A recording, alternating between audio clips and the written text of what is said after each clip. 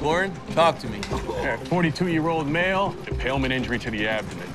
Vitals are stable, GCS 14. He's conscious and able to communicate.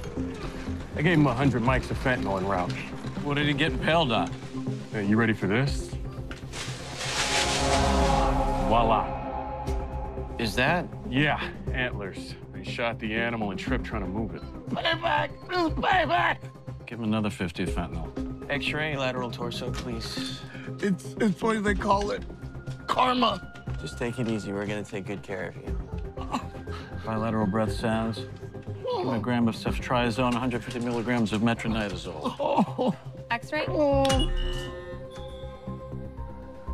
Am I gonna die? No.